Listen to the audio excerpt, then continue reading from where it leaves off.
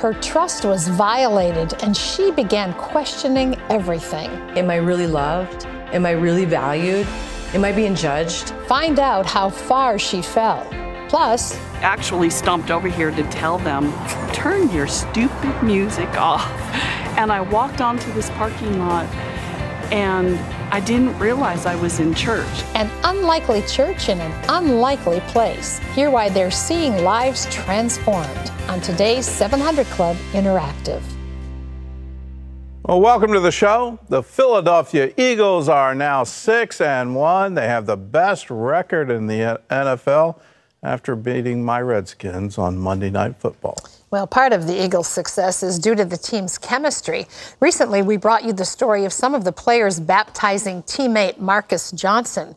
Well, not long after, Eagles defensive end Chris Long announced he would donate the second half of his 2017 salary to benefit educational charities. How much is that worth? $1 million. The campaign is called Pledge 10 for Tomorrow, and it encourages fans and businesses to match Long's donation. And then earlier this year, the Eagles defender announced he was donating his first 6 game checks to fund scholarships to schools in his hometown of Charlottesville, Virginia. Wow. These are just amazing. I mean, it just you take a step back and go, wow. Yes. All the bad things we've heard about sports and all the controversies, and here an entire team is stepping up to say, it's no, wonderful. we want to make a difference. Yeah, it's wonderful. You know, you can just sort of complain about the darkness, or you can light a candle. They're lighting a candle. I love that. Yeah, and in addition, they're lighting it up on the field, too. Yeah. It's working. Congratulations. I wish them well. Yes. Well, the Bible calls the church the bride of Christ, and marriage is a picture of that union, and sometimes ceremonies give us a glimpse of the joy we will one day experience when we are united with Christ. Recently, a groom was overwhelmed by the moment he saw his bride walking down the aisle. Quentin Reed tried holding back tears and even had trouble standing as his soon-to-be bride, Ashley, made her way toward him. Quentin told ABC News, "The moment I saw her, all of the emotions, the joy, the happiness, the anxiousness, overwhelmed my heart. I just looked to God. I was so thankful for that moment." And the new bride, Ashley, said the moment actually took her breath away. "It's everything I've been wanting since the day I met him."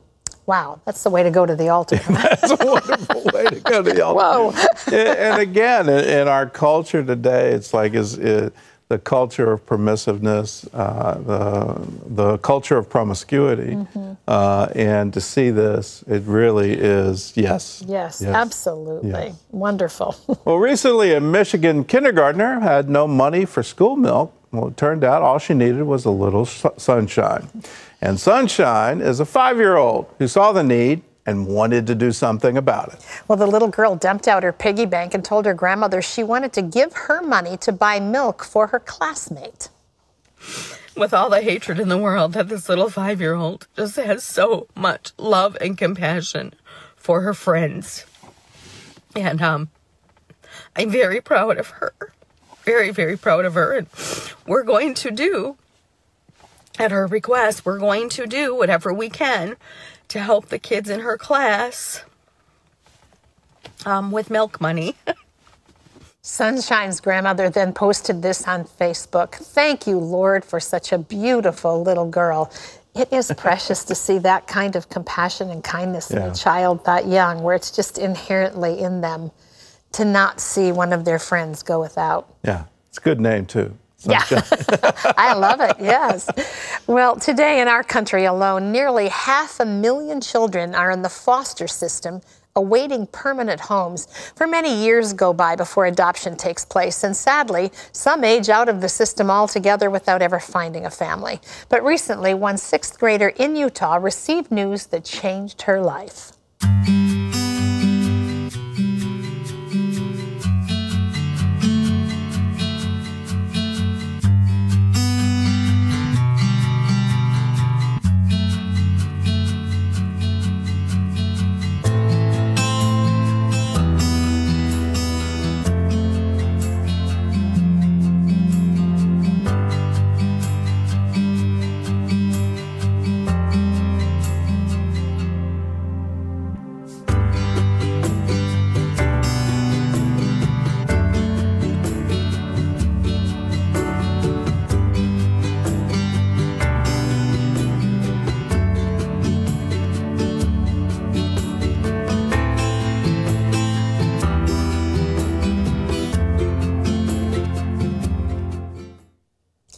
Well, it's hard to even talk after just seeing that. You know, the joy of a child and finding a forever family is amazing.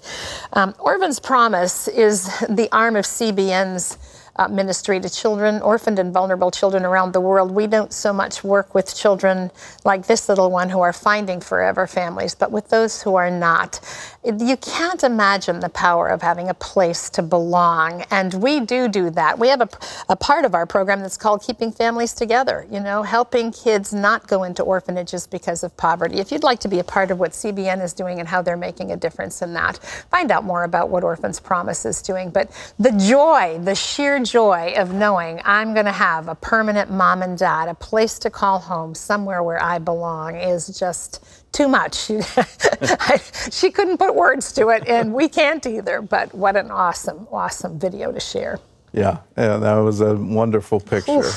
And a wonderful picture of all of us, Yes. that we're all orphaned. We're all We should rejoice in the same and way, every right? time, you know, the rejoicing that happens in heaven over just one. Yeah, woohoo. Yeah, we're going to have a big party one day. Yes. One Dallas church is reaching the city's homeless population by taking its message to where they live, not in a building, but on the outside in a parking lot. Soul Church has performed this ministry more than 20 years. Charlene Aaron recently visited the downtown streets of Dallas for a first-hand look. 6 days a week, this Dallas parking lot looks plain and unremarkable. Then on Sundays, it transforms into something special. You've heard the children's rhyme. Here's the church, here's the steeple. Open the door and here are all the people. Well, here on this hot Dallas city parking lot, there's a church without walls, aimed at ministering to the invisible people, the homeless. Oh, I feel like that little church up here. For 22 years, Soul Church has used praise songs to send a message that it's here to feed mind, body, and soul. And there's much feeding to be done. Statistics show homeless camps here have multiplied from just 40 to 200 in the last 2 years. Pastor Leon Burt heads Soul Church. This is it right here. It looks like a parking lot right now. But we get here at 5 o'clock in the morning. We start setting up all these different tents. We've got like 10 tents over there, and then a whole bunch of tents over the people that are eating. We have a live band every weekend. The hurting and broken find open arms to welcome them. In my church, you know, you can come drunk, you can come strung out, and a lot of them do. And they have a repentant spirit, and they're broken. They want to get back where they were, you know.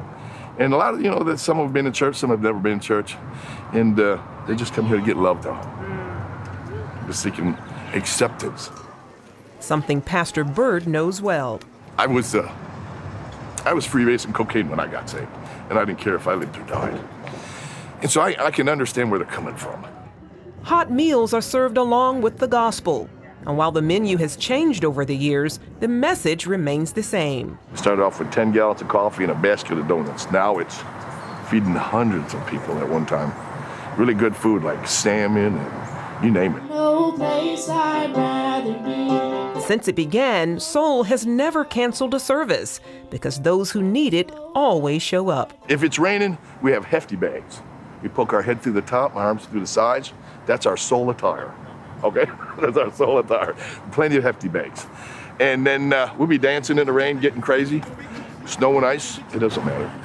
Got to be here every weekend. That's one thing they can count on for sure. Sunday morning, there'll be somebody here.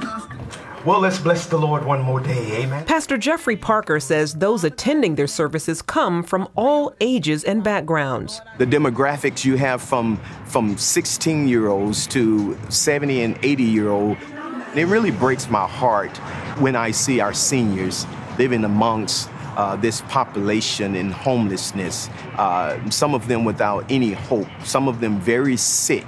Still, he sees the ministry making a strong impact. We begin to see the testimonies of them getting jobs now and them moving into their own apartment now and them showing up at Bible study now. And so all of these are evidence and signs that, you know, what they've professed on Sunday, they begin to walk it out during the week. And so we see life change taking place here. Deborah McKernan once blamed God for the death of her 2 children and wanted nothing to do with church. After serving time for drugs and prostitution, the outdoor church literally called out to her. Living in a nearby shelter and annoyed by the music, she decided to pay a visit. Actually stomped over here to tell them, turn your stupid music off. And I walked onto this parking lot and I didn't realize I was in church.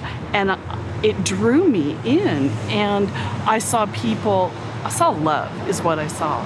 And with that, I saw no judgment. Everybody was just like me, broken, just broken.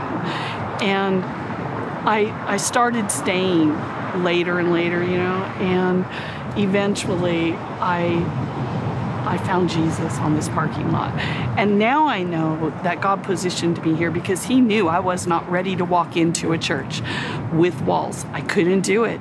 Today, Deborah serves at the church. You know, I still have a long way to go. You know, I'm still a mess, but I am not where I was. Work in progress. I am, and it is all because of the Lord. I gave him nothing, and he still gave me his everything. And I can't thank him enough. Just some of the reasons and miracles that keeps Bird spreading hope, one soul at a time. And any given weekend, there'll be 30, 40 people that come up to get prayer, commit themselves to the Lord. I just pray that this goes on for a long time. Charlene Aaron, CBN News, Dallas. I'll join in that prayer. I hope it goes on for a long time. Every single Sunday out there in the parking lot, rain, shine, snow, doesn't matter. And I love that T-shirt, Jesus Squeezes. You know, how do you bring love to a hurting world? Well, you go to them. Jesus, he came to us. He comes to where you are, how lost you are. He wants to seek you out. And that's what the church needs to be doing today. Well, up next, how one family is sharing the stories of the Bible with their children and their community.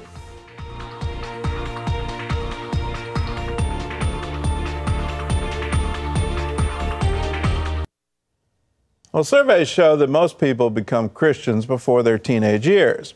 And that's why Bree and Cliff Patterson are sharing the stories of Superbook with their children. Bree and Cliff Patterson and their kids love Superbook. Bree likes to share Superbook with friends and family whenever she gets the opportunity. Giving extra copies as gifts for kids with their birthday presents. We'll slip some into their gift bag, or when kids have come to trick or treat before, we'll pass them out that way. But I decided to take a couple to our local library, and they put them into the county's circulation system. So now kids all across the county can be exposed to Superbook. 3 out of 4 Patterson kids look forward to Superbook movie night on Fridays. The youngest isn't quite ready yet. The kids like Superbook because they think Gizmo is really funny. They're always laughing. Even my 2-year-old will laugh at the funny things he does. The dad said, don't go in there and get the jetpack and this is wet in there. I like the songs. Sometimes there's songs on there. And I like the questions. Their favorite part is the Explorer DVD, the interactive portion of the episode. Or as Shelby puts it, it's a DVD that surprises you with a DVD that you didn't even have yet. You draw the character that was in there. We were drawing Queen Esther. Cliff and Bree have been sharing Superbook with their kids since Hannah, their oldest, was 2. It just spurs great conversation, and it prepares their hearts for what is the real, what's the truth. And that's what I'm passionate about, is the truth. I want them to always be able to come to me and know they're going to get the truth. And that's why Superbook is a great tool for us as a family, because I feel that it is definitely grounded in truth and biblical knowledge. I choose CBN to support because I trust their integrity. I trust the vision that God has given them. That makes me want to cry. And I'm just so thankful for the fact that they're raising up the next generation with Superbook. They're helping to lay a foundation for generations. And you can be a part of laying a foundation for generations by getting the stories of the Bible to the children of the world. We're up to 43 languages now, and on our way to our initial goal of 55 languages, where we want to get these stories out in in Hindi, in Tamil, Telugu, Bahasa Indonesian. There's the broadcast map. And you can see where all the different places are where we're broadcasting the good news. And the best part, you can be a part of that. You can be a part of sharing the good news, not just with the children, the grandchildren in your family, but also with the children of the world. How? Just by joining the Superbook DVD Club. For a gift of $25 or more, we'll send you out not just one copy, but 3 copies of a DVD. The current one we're offering is Superbook Explorer, which has 2 episodes in it, the story of Job and the story of the Good Samaritan. Plus, there's a Bible background video attached to it, as well as a theology video, so you can have your own Sunday school right in your own home with Superbook Explorer. And you don't just get 1 copy, you get 3 copies. So your neighbors can be involved, extended family can be involved. You can be involved. So if you want to do this, call us now, 1-800-700-7000, and say, I want to join the Superbook DVD Club. Terry? Well, up next, after beating addiction once, she gave in to temptation. I felt I was beyond redemption now. I might as well go out and do whatever now. There's no hope. You don't want to miss this story of hope and redemption.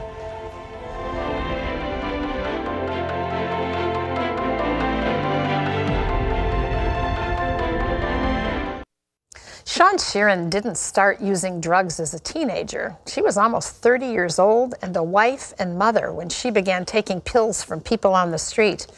Well, before long, Shawn was part of an alarming trend now in our country, heroin addiction.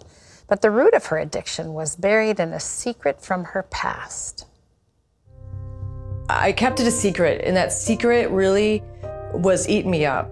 The secret Shawn Sheeran was keeping was that from 8 to 10 years old, she was molested by a man in the neighborhood. He was also the pastor of their home church. I remember walking away from that experience. It happened on several occasions, feeling alone, feeling scared, feeling confused, feeling, why me? Why is this happening to me? Adding to the confusion and pain was a father who was distant and uncaring.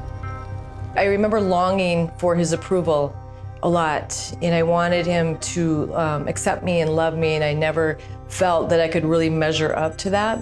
I remember in high school I wanted him at my track meets. I was in track and he never showed up. I don't remember being angry at God, but I do remember being angry at the church. Angry at my father. At 16, she finally confided in the church youth pastor about the molestation.